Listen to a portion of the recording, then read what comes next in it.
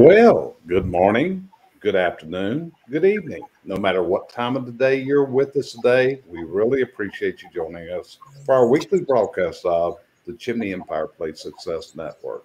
Just like every week, we've got a really great topic for you today. Hey, one of the things you can do is share this out so others can hear this. Every single week, the three of us get together and we try to come up with a really good topic for that week.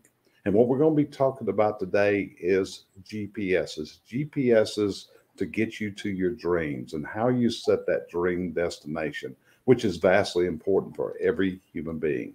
Cheryl, what will be your overview of today's broadcast? Well, we all have destinations that we think are going to happen.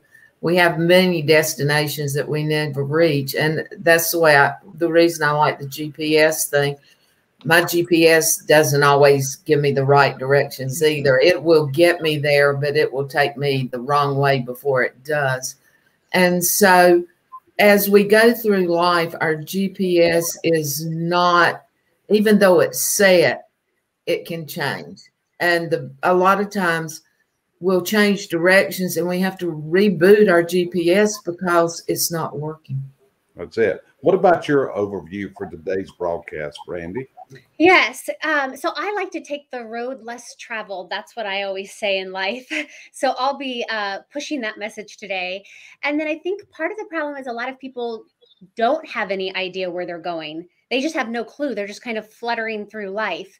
And so I'll be talking about with this how to put that on paper and then how to adjust because it's not going to look like what you write down today. Dead on the money. So stick around with us. We'll be right back and we'll get rocking and rolling with today's episode.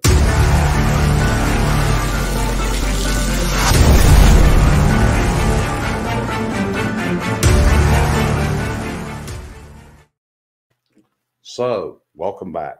And what you're looking at right now is three different individuals. And I will guarantee you that if we look back through the history of our lives, if we look when we came out of high school, the dream destination we had at that point is not where we're at today because we have made transitions, we have hit detours, we have hit potholes, we have hit major walls in our lives. So our dream destination has not always been the same. Cheryl, let's start with you.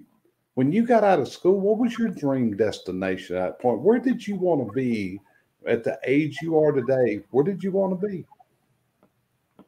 Honest answer, I don't know. I was not one of those kids that sat in school and dreamed about where they were going to go. I came out down towards the end of my senior year and computers were just becoming the thing. Of course, the computers of my days, which most of the people listening here doesn't realize, were as big as houses. So I went off to computer school thinking that I was going to be a superior computer technologist. Okay, so you came out of high school and you imagined that your dream where you were going to be was a master of computers, which if I'm correct, they weren't little bitty PCs in those days. Those computers took up entire rooms and they had tapes running and all kinds of things. Am I correct? That was actually when you didn't, you card keyed things in. And then when you programmed the computer, you ran this cord from here to here and from here to here. We actually did what that little phone in your phone does now, except we did it with live wires. Good. And it didn't take me long to figure out that was not where Cheryl wanted to be.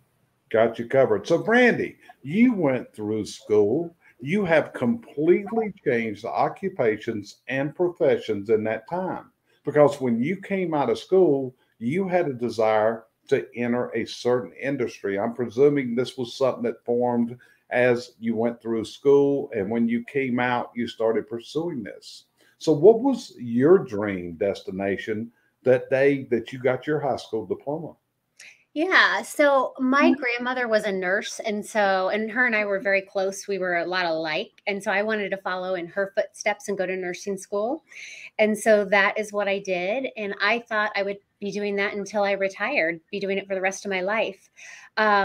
you know, there's always things that get in the way. So, and some things are good, some things are bad. One of the good ones is my son was born, and I thought, I cannot go back full time. And I called up my boss and I said, I either come back part time or I don't come back at all. And she said, we'll take you part time, because part of my goal was to always be home with the kid, not always be home with the kids, but be with the kids as much as I could. I wanted to be present. So I did that for, gosh, maybe 16 years. I did nursing. And then I transitioned into the fireplace and chimneys in 2013.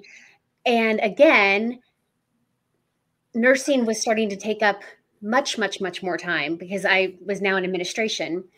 And so I wanted to be somewhere where I could take off and go to my kids' field trip, take off and go to their homecoming parade. And so coming into Flues Brothers allowed me to do that. It gave me flexibility. Yeah, and let's get real. If we look at it, you and Jeremy actually met, if I'm correct, because he was into nursing. So y'all met there, and I can guarantee you, neither of you had an idea that at this stage of the ball game that he would be a chimney sweep. You would be working, and y'all would be co-owners of a chimney sweep enterprise there in Kansas City. Am I correct? Never crossed our minds. Never crossed your mind. In my case, when I came out of high school, my desire was I wanted to become an architect. So what I was doing, and I actually enrolled into a community college and started taking architectural classes and becoming an architectural draftsman. But as I went through this, I found out that the true earnings of most architects were as draftsmen, and it really wasn't that great. There's just not that many high-paid, high-compensated architects. It's kind of like a little industry that you work in an office, and it really, after a couple of months, like, this isn't what I want to do. So at that point, I turned around, and it was like, okay, you're already in the printing business. You're already making a fairly good salary, better than those draftsmen are making. So that's when I delved into that. And at that point in life, I would assume at my age today, I would be sitting with retired with Social Security and living on a pension, which is definitely not where we're at today. That's kind of my life story of how things went on. So Sheryl, let's go to you next. If I were to ask you at your age, which you and I are much older than Brandi, so where do you see your dream destination is today? 110, but it's a longevity of life. My destination is I am not looking to retire. I've done all the retirement things. I really don't see a different destination to the path that I'm following now. Really, just I like where I'm at. I like what I'm doing. We have the availability to travel if we wish, so I don't have to retire to do that. Back when I drove a tractor trailer, I saw the country from one end to the other. So that's out of my bucket. So my wishes are very small right now. It's just to live a comfortable life, everybody healthy and safe around me, and just be a good grandmother and mom to my kids. Right. And, I think that's something unique in our destination, because I don't think either one of us will ever retire and sit back in a rocking chair. That's not us. If we were to do that, knowing you, knowing myself, we would go crazy. We're just not those kind of people that suits us. If you heard what Sheryl said, she really likes what she's doing. And that's vastly important. And that's what we're going to get to today in this as we go forward. What about you, Brandi? Can you share what your dream destination is at this point in your life when you are, let's just take an example. You are the age of my children, okay? Mm-hmm. So now move yourself forward that you become the age of Jerry and Sheryl. What would you want to be doing? What is that dream destination for Brandi when you? Yeah. Yes, if you'll allow me to share my screen, Jerry. Okay, put it up, and we're going to put it on. I'm an extremely visual person. I wrote this with like my computer pen. I'm an extremely visual person, so I have to kind of think it and map it out. So here's today, the age of your children. And then here's where I would like to retire. Here's where I will probably have grandchildren to take care of. So between now and then, I would like to do a little more traveling, take care of the business. We are very happy with the size we're at. We don't want to grow anymore. So I wouldn't say we want to grow the business, but just continue with our great reputation here in Kansas City. And then around this 2032, I want to have some people in place so that I can share time with my grandchildren and help not raise them, but babysit them, because our parents did that for us and it was so valuable. And then I'm kind of like you guys. So I just put this in. This is when I'll be 65, but I don't think I will ever really retire. I don't think I've actually seen how that hurts people. I've actually seen people retire and then they get all sorts of health problems. And it's just not good to sit around and watch TV all day or even play golf all day. At least you're outside for that. So this is kind of just my generalized timeline, but I would bet if I could draw a line, it's actually going to go way sideways and over, because there's just so many things that get in the way. Right now, life is going along pretty good, but I could develop a health condition, or one of my kids could. There's just so many things that can get in the way of it that you always have to be ready to adjust. Right. And that's what I call the potholes, the walls that come up, and the things that life hands you as you go through this. I mean, when I look at it, I look back at January 23rd of this year. I had no idea when I got out of the bed that morning that later on that morning I was going to be in a cath lab getting stents put in for my heart. Had no idea whatsoever that would change as it did.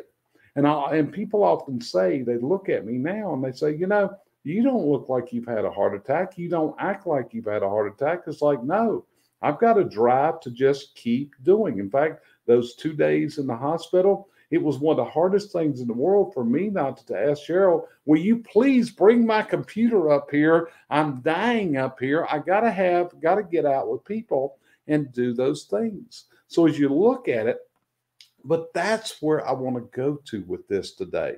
I want to take this to the point of, if you are giving us the courtesy of listening to us today, of where you have to form that dream for you. And you see, that's one of the things that I see is happening a lot, is people become affected by the thoughts of others. You heard Brandi say something a while ago, and Brandi, I'm coming back to you in a minute. Her and Jeremy made a decision that the size they wanted to grow their company to and stop at was 15 people. And she was solid locked into this at that point, guys and gals. That was dead on the money of where she wanted to be. Not any way, shape, or form around it. So Brandi, as you went through, number one, why did you have this ceiling that you put on? And then what caused you to alter that plan? Well, part of it, to be honest with you, is just some of the laws that you have to comply with the more employees you get. But really what it comes down to is, we knew that when we added more people, we would have to put key people in place, because we couldn't manage 15 people or above 15 people on our own. And so now that we've gone above 15, we have those people in place. We have our field manager, we have our director of operations, I have an office manager. So now we can grow a little bit, but I'm actually happy where we're at with 18. I do not want to go to 20 now. So you're happy where you are. So Sheryl, same question to you. A couple of years ago, you assumed ownership of IBD, turned it into IBD Outdoor Rooms, full-time occupation, running a manufacturing facility. Then you decided that you wanted to come into coaching with me and working within my company, doing certain things. And you decided that you wanted to become Ziegler certified as a trainer and a coach. And along with that, you also made a decision to become a disc assessor and a color code assessor. and knowing more things about people to help them. So, what was the reasoning that you changed this dream destination? Because most people would say, hey, you own a manufacturing plant, it's lock, stock, and barrel. Jerry has no control whatsoever of that business. So, everybody's aware that it's your business. What made you to, at the age you were, because you were in your 60s, why did you make that decision? Well, first of all, I have two perfectly competent children, adult children, that take the business and they run with it. Do I go in once in a while? Operative word, once in a while. I'm here if they need me. But a lot of it was the DISC assessment and the color code. I've always been a people watcher. I've always wondered why I was like I was. What made me intricate? What made you intricate? Brandi, the world. And so that's where the color code and the DISC assessments came. It gave, I started for knowledge of myself was the main thing. And once I found out who I was and what made me tick, I took it to the next step there and then again to the next step, which puts me at the highest point of DISC assessment that I can go. Can't go any higher. I'd probably still be learning. As far as going into the Ziegler, I could not for a lot of years because, and a lot of people don't know this, but we use raised your parents. I became an empty nester at 62 from parents. So I couldn't delve out and do a whole lot prior to that. I was pretty much stuck at home on a heavy basis, but I knew our time was getting close. And finally I decided I wanted the certification it's just a sticker if you use it for that. That's what it is. But I liked the teachings of Ziegler. I wanted what I could learn from him to teach to other people. I'm pretty much where I'm going to be in life. This is, well, maybe not, but unless I can think of another job to go into. But I wanted to get other people to that same situation. And that idea of being the best you was what I was diving for, not for me, but for everyone close by. So a lot of my drive and ambition was just to help people. And it's because I had a lot of people there with me when I made steps through life. I mean, my dad was always behind me. We were just, I had that reinforcement that I needed, and I wanted to be the reinforcement for others. Gotcha. So as you listen, both Brandi and Sheryl made decisions on their own that they wanted to change their directions. So Brandi, let's go to you. You were very successful in the medical profession. In my opinion, you were probably a super nurse. You have never cared for me except some phone calls we've had, but I can only imagine how effective you were as a nurse. So now you went through nursing school. You have gotten a very good job. You've got great benefits. You've got all these things going. You've moved to an upper echelon. If I'm not mistaken, you were actually training other nurses. Am I correct at this point? Yeah. Oh, yeah. Throughout time. Okay. So you kind of hit this culmination of not only becoming a super nurse, but a person that's training others in the nursing profession. So then one day it's like, okay, I'm going to go out of that. But at the same time, I know that you keep your nursing certifications up. Okay. A lot of people need to understand that you're still keeping those certifications up. You could step right back into that role any day. But what made you change to start working in Blues Brothers? Yeah, it's kind of a funny story, Jerry. So the hospital that I was working at, they wanted master degree nurses. And so I actually went back to school, which I love school, and got my master's degree. 8 months after I got my master's degree is when I went to Blues Brothers. It sounds crazy, right? Like I paid for this nice degree and now I'm leaving. The change really came out of necessity. Our office manager that we had at that time, we just had one, and she was moving back to Wisconsin. There was a boy she liked, and it was October, and Jeremy's going, I have no idea what we're going to do. I don't have time to train a temp, anything. And I decided, I had been offered a promotion at the hospital, but I knew that it was going to take a lot of hours and take a lot of time away from my kids. So I made the decision. I told Jeremy, well, I'll come and help get you through the spring. And then I can decide what I want to do with my nursing career. And of course, you know, you guys are type D or disc D, type A. So, you know, that wasn't enough. You have to do many things. So then I was teaching nursing at night after I left Blues Brothers at the Catholic College here. And then the hospital didn't want me to leave completely. They asked if I would at least stay on PRN. So I was also working a day or two at the hospital. And that became too much. I had to really look at what direction I wanted to go.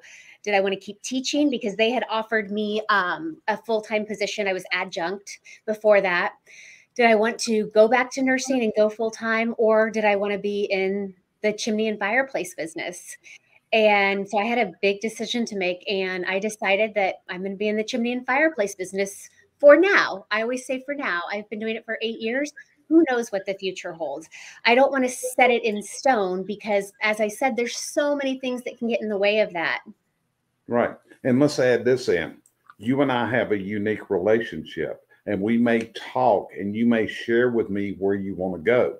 But I do know this, that Jerry is not going to affect your desires. You're going to make Brandi's decision. It will be what Brandi feels right. Even as close as we are, you may listen to my input, but I'm not going to change Brandi. It's not going to happen, which is part of the relationship we have because we have so much respect for each other's points of view, which if you know the two of us, they're vastly different in so many ways. But if you look at these two ladies, when they made those decisions, they decided they were serious about these things. Sheryl packed up. Sheryl, how long? You spent how many weeks in Dallas, Texas going through your coaching? First, your certification as a trainer, then as a coach. How many weeks did you spend at Ziegler headquarters? There was a full week for the Ziegler legacy, and then another full week for the coaching. And then I've kept my certifications up in those. So I've got several months under my belt. Correct. Away from here or there. Yeah. And you have to maintain your certifications, which means you have to go through hours of classes each year and also pay fees. And Brandi, you do the same. You are keeping that because you can't keep your nursing certification active without the CEUs. Am I correct? Correct. Yes. And I worked way too hard for that to let it go. Right. So listen carefully what they say, because they made these decisions based on what they wanted to do. Now, my direction in life was basically forced on me because I had a very successful business. I was in the fireplace business. I'm in the chimney service industry. I've got a manufacturing division. I got piles of employees, and everything is really going good. Sheryl, if we go back to 2007, 2008, how good were things in business for us? Because, well, on top of that, let's add in, Sheryl also owned a limousine business during this period of time. So, and she made this decision, believe it or not, on a Monday, and she had a limousine on Monday afternoon, right, Sheryl? I told you that the very first comments, I made my decisions very, very quickly. And yeah, I did basically everything I ever did went like that. I mean, I had a 22-year wall covering service business that I did overnight. Basically woke up one morning, decided that's what I was going to do. And the next day, that's what I was doing for the next 22 years. So when you and I were back in the, like you say, that 2008, 2009, things were rolling. They were rolling good. We had employees. We had more work than we knew what to do with. The economy at that time was good. We could see it was faltering a little bit, and then the economy crashed, and that's when the world changed. Right. And so you'll know we have a swimming pool in our backyard. Okay. And so you also understand we went to some friend's house on a Saturday that had a swimming pool. And Cheryl said, you know, I'd love to have a swimming pool like I used to have at my house. Monday afternoon, Brandi, we're digging a hole. Okay. That's what I mean. That's crazy. Huh? Let me give you the point of that. The placement of the pool is because there was a tree in the backyard that I hated. And so Jerry wanted to save the tree. I made him take a different direction. I laid the pool out around the tree because that tree was going away. Right. And I wanted to do a water garden. So what we ended up doing was we built the pool. We dug the hole, 20 by 40 in-ground pool. We investigated. We actually became dealers for a pool line, put this in. And as we're digging it, what did I do? I put a water garden down at the corner of the pool. Okay. The mistake the builder did, he left his bobcat here one day. Next thing I know, hey, I figured out how to crank that thing up, and I dug me out a water pond that day, which is a waterfall in our backyard today. But that's how things move. But see, like I said, I wanted Cheryl to bring up that part of the story.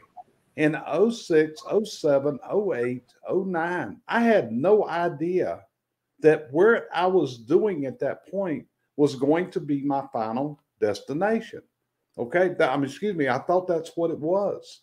We were in discussions at that point to open up 2 remote manufacturing facilities, one on the West Coast, one on the East Coast. We had it going on, but all of a sudden we hit the wall because this was during the financial crisis. This is when banks were calling loans, and all of a sudden I've got to make a dedicated career change, okay? Because this is gone.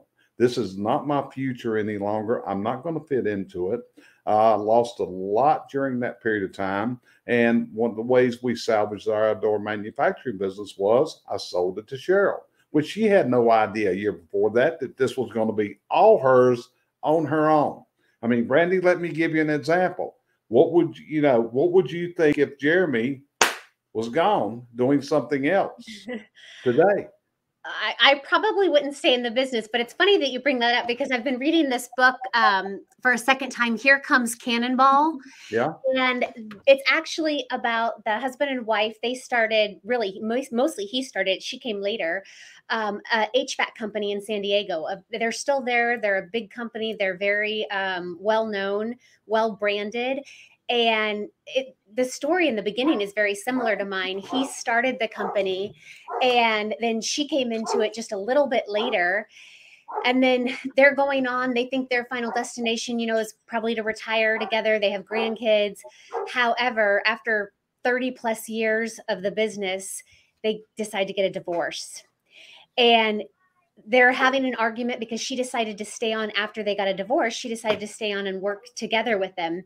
And they're having an argument one day and she decides she's going to go tell her ex-husband, I'm out of here. I don't want to do it. And he says, buy me out. I don't want to do it. Buy me out. And so she is now the owner and CEO of the company. Right. And you never imagine going through those type of things.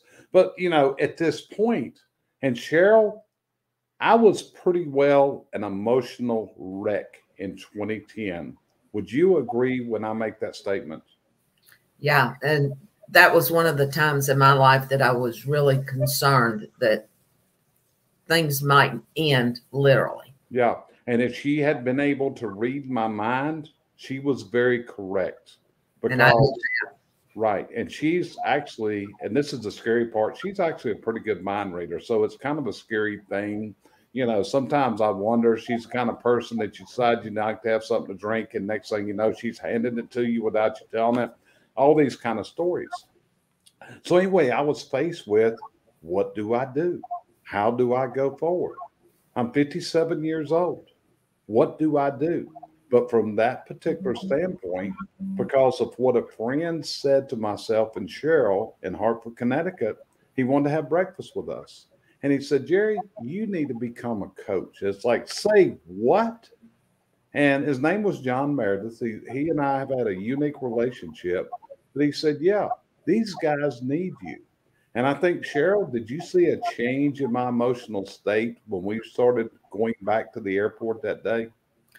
After the initial, this is not going to work, I did see that in your eyes, like, I'm not ready for this. And then the light bulb went off. The light bulb went off, and I started cooking because what it was is I had a purpose again in life. Because at the age I was, a second career is usually not your choice to go into. Okay. It's usually most people are looking at retirement, those kind of things. And I'll be honest with you, I'm firmly convinced that if I take retirement, I'll be dead in 90 days. Okay. I'm firmly convinced of that because I've seen it happen way too many times. Drawing Social Security, that's not an interest to me. Okay. Living on Social Security, living on any savings we've had, it's just not an interest. But that's what I want to get to is in this show today, I want to talk about how you form your opinions. How do you form what you're going to do? What's going to be your moves as you go forward in life? That's what's important because there's something that really bugs me, which is I see people influenced by charismatic individuals at times that you need to do certain things. And what we end up doing, and I hate to see this, is where we setting our business sights because it's someone else's vision. Brandi, do you have my fears in this? Do you see what I'm talking about? I absolutely do. Yeah, they're living someone else's dream, and it's tragic that this happens. So, in our industry, for example, you have everything from one truck companies to 50 plus. And sometimes the one truck individuals that we talk to, they feel pressure to grow and get bigger, even though that's not what they want. And sometimes they go ahead and do it just because of the pressure that they've been influenced by, and then they're very unhappy. So the main thing is you have to follow your path, and you have to go the direction you want to go, not the direction other people want to go. Right. So, Cheryl, let's go to you for a minute. You know, a lot of people think that our company, we work with large companies. They think that what we're doing is, and when we come in, the whole goal is to grow this company, which is so far from the truth, it is unreal.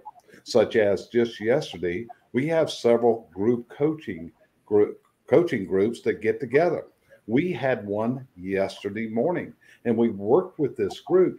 And when we look at these groups, the amount of the size of the company varies tremendously. Like when we look at the group that we met with yesterday, some are simply a husband and wife team, one truck. At the same time, there's companies in there that are running 15 to 20 trucks in the same room. Did you see how the challenges of business are so similar to both of these groups? Did we see this yesterday? We did. A business is a business. If you're going to have employees, you got to have employees, whether you need one employee or 10 employees. You've got financial things that you have to deal with, whether you're paying for one truck or 50 trucks.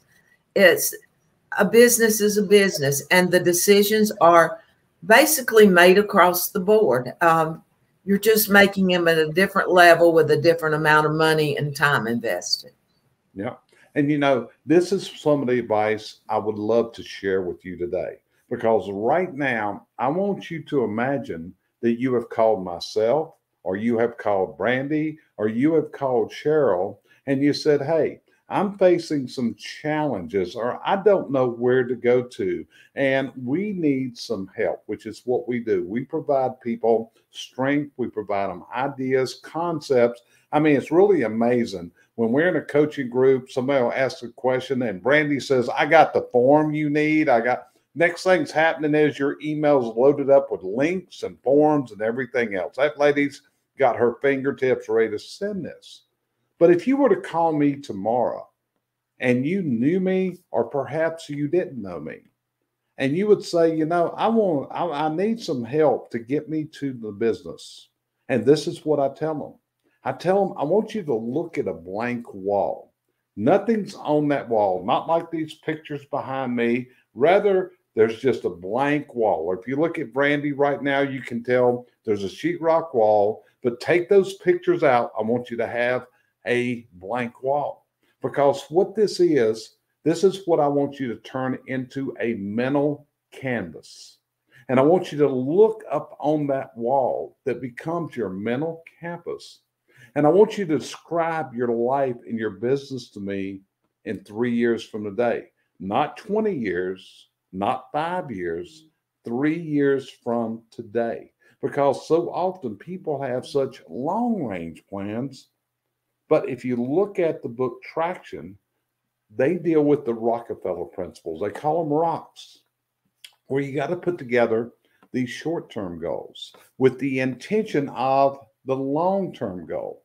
Because a lot of times people don't do this. And a lot of times people start a business and they don't really think about the exit of coming out of that business one day. So what happens is they work and they work and they work and they work. And then one day they say, you know, I've had it and I'm going to sell this business. And then comes the disappointing part, because they haven't prepared for the exit.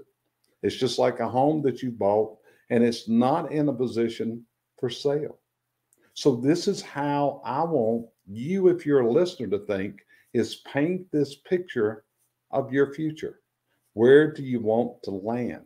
And once you know where you want to land, we can construct a strategy to get there, to make you in the steps to get there. Just like when you build a house. You build the house, you know what it's going to look like when you get done. You've got an architect's rendering, but guess what? You got to start building and digging the footings to start with, laying all the different things. So Sheryl, if somebody called you and says the same question, how would you address them with what you're talking, with what you would say? Basically, I'm not sure a 3-year out is the way to go. I'm more to give them 3 steps. What do you want to look like in a year? Then in 2, then in 3.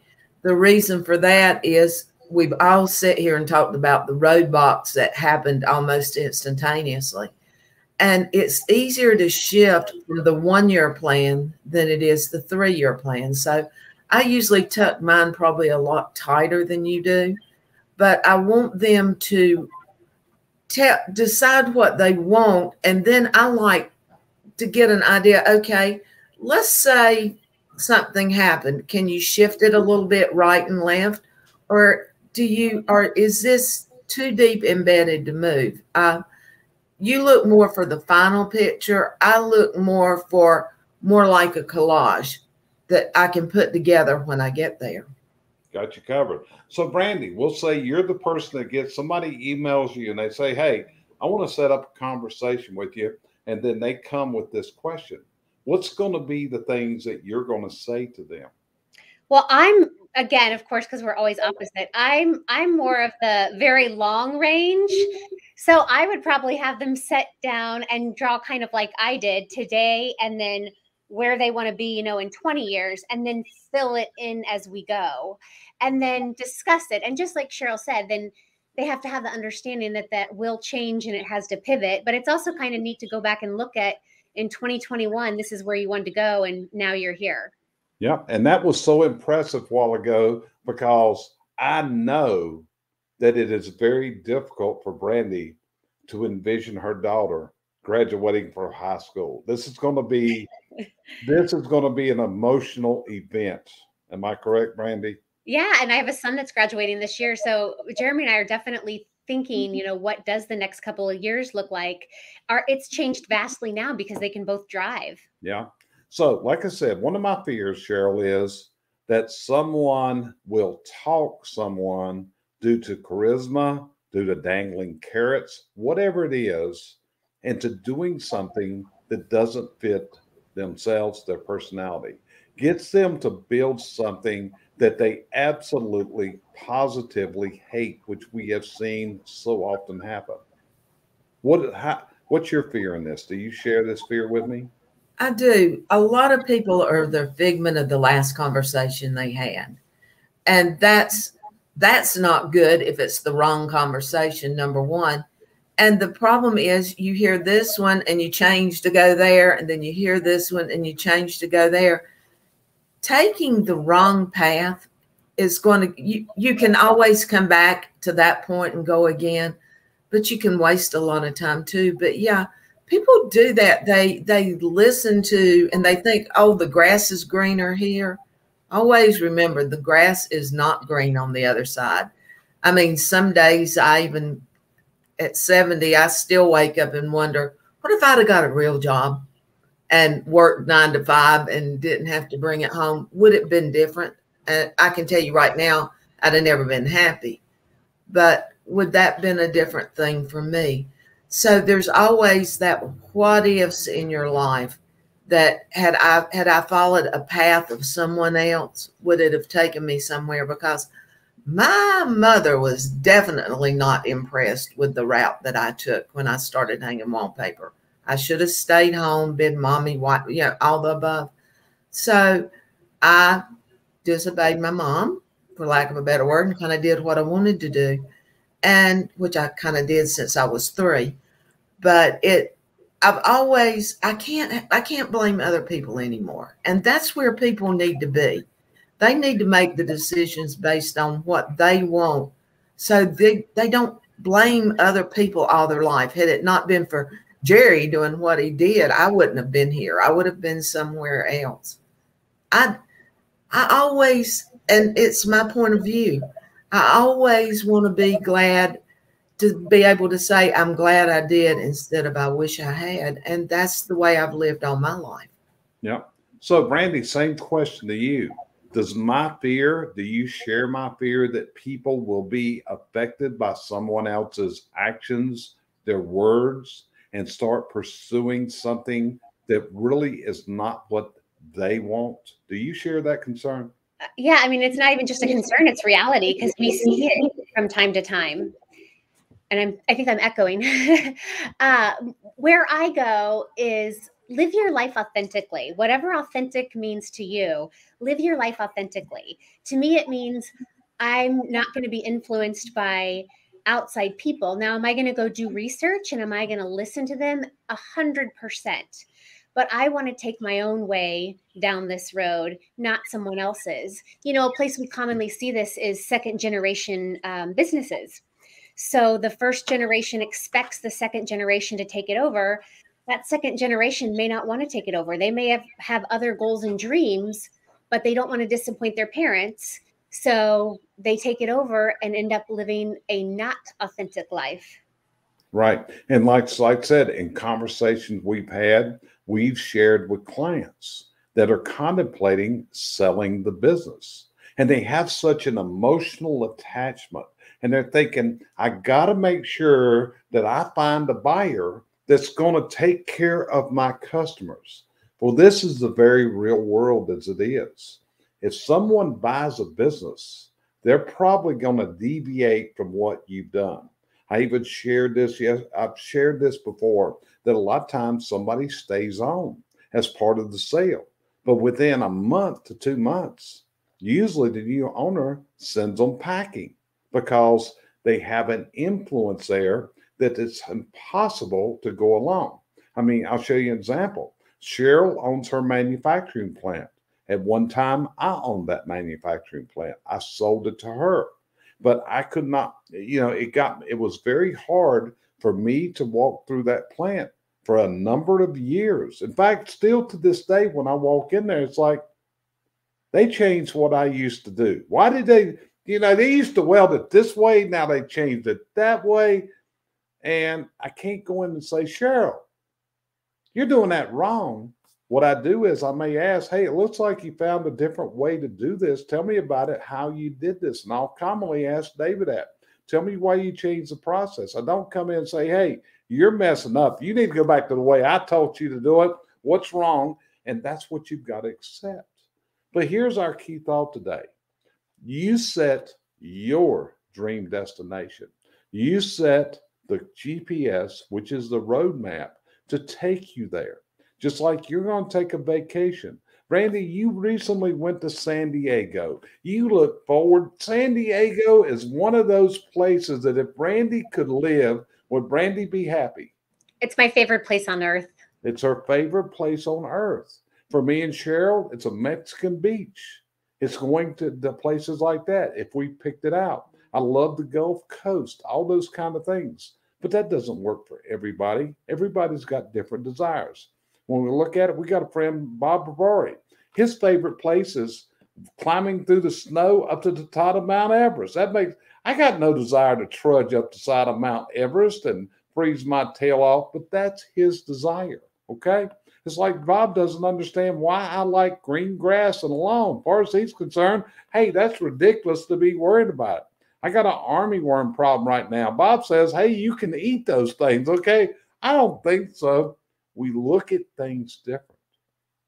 So what you got to do is form what your dream is. And my advice, paint that picture.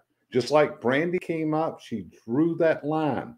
Here's where I'm going. I mean, hey, she's predicted when her children are going to have children, okay? If you look, she picked the year, okay? I mean, really, you look at it, that's mapping it out. So in a certain year, Brandi's going to have grandchildren. I mean, she probably go ahead and start buying the presents and have them delivered. And that day, hey, go ahead and ship them in on January 15th of this year because I'm going to have a grandchild. So, Sheryl, what would be your closing advice today to people about setting their destination to their dreams? Mine would be set your destination, follow the path. But if the road forks, choose the wiser of the forks that works for you. And again, if that fork doesn't work, go to the next one and change gears. Don't keep on doing what you're doing just for the sake of doing it. Follow your heart, your mind, and that inevitable dream that you're working for. Correct. That's what's at. Brandi, what would be your closing advice on today's show? I'm still stuck on, are they army worms or army ants? They're army worms. Army worms. I'm just thinking first world problems that we have.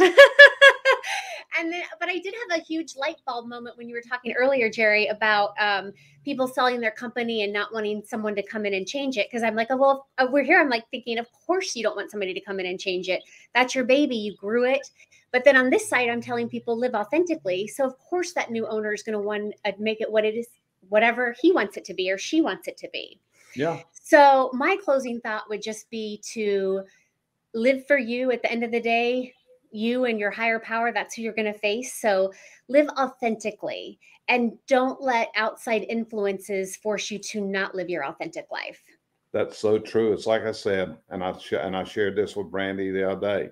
One day I was riding down the city street and my grandmother's house had been bulldozed to the ground and they were building a grocery store there. And that had a big effect on me. Another day, Sheryl and I were riding down a nearby street and we rode by the house that we used to own and it had caught on fire, had burnt down, had to be totally demolished and rebuilt. And later I found it was caused by a dryer vent fire, okay? Took the house to the ground. So these are the type things. And as we go by there now, Sheryl, we see that house. What do we think that new house they built out there? Let's just say, not to be rude, I wouldn't live there. Okay. It's no is a good word. It is an ugly house. Anybody wants to see it, I'll send it. It's like, who in the world designed that house? God, it's ugly, but it's what they wanted. But it's their house. All right. So before we go away, hey, here's the thing we want you to do. The three of us were recently partners and collaborators along with 12 other subject matter experts in this book called the CBC Success Journal. I honestly believe that this will give you significant tidbits of how to go forward. Because what we have here is we have a collection of 15 subject matter experts, okay? And we're not the big names in this book. Brandi, how honored are you to write a chapter in a book that Scott McCain, Randy Pennington, Tommy Mello has written chapters in? How does that make you feel about this? Extremely humbled. Right? Did it, but when you got your first copy in your hand last week, how did it make you feel to look and see that you were part of this journal? I I was very proud of it, especially because you've been telling me for years to write a book, and I didn't want to write a whole book. So it was nice that I could just collaborate. Yeah, so I have to convince Brandi. Getting her to initially do videos was not an easy task. Getting her to become a published author, because the next thing I'm pushing her is to write a Brandi Biswell book all alone and get it out there for her. So Sheryl, same thing. What about the value in this book? And so people know this is actually the 7th book project that you have participated in. Is my count correct on this? Correct. Yes. The value is, it's unprecedented to me, because there's chapters in there that people will not need, but there's chapters that they will. When you tend to write your own book, it follows the subject. But in here, there's 15 different subjects, 15 different minds, and 15 different ways to learn. Correct. So what each chapter is on, I asked each collaborator. Like one of the collaborators is Josh Kelly, who has created this tremendous digital knowledge base for his customers. So Josh is one of the writers in there. When we look at it, there's other people. I've mentioned some of the names, and the list is very long. Like one lady is there, her name's Jill Stewart, and Jill does great photography. So she's wrote a chapter on how to stage the perfect photos for your business. And we keep going through it. Taylor Hill, Carter Hawkins, they're known for marketing, but their articles are actually in other areas of their expertise. So don't expect to read theirs and learn about how to do websites. It's all about the things that I asked them, because that's what they're doing. And I haven't even broken this to Sheryl and Brandi yet, but I'm already putting together CBC Success Journal Volume 2. So that's going to be coming at you. So you got to be dreaming up what your next chapter is going to be about, because that's our next project here that we're going to be rolling out. Because, hey, Sheryl, we ain't going to retire. We're going to keep putting out and offering value. You agree? I do, but I think I've got my next book chapter figured out in there. Good. That's great. So, Brandi, how to stop Jerry coming up with so many ideas. It's impossible. You know that. There's only one way that's going to happen. And, sweetie, you'll miss me. Okay. Probably so. That's the only way. So anyway, we really appreciate you joining us. If you're joining us for the live, because we're also doing our replays at 7 p.m. every Monday evening, Eastern Daylight Time. So we look forward to you joining us live each Friday, 12:15 p.m. Eastern Daylight Time. But also we are posting our live replays at 7 p.m. every Monday, Eastern Daylight Time. So we want to wish you a great week. We want to wish you the best in the world. And most of all, we want you to establish your business dreams that fit your goals, your desires, and where you want to be. So join us next week. We appreciate you being with us here on another episode of the Chimney and Fireplace Success Network. Talk later.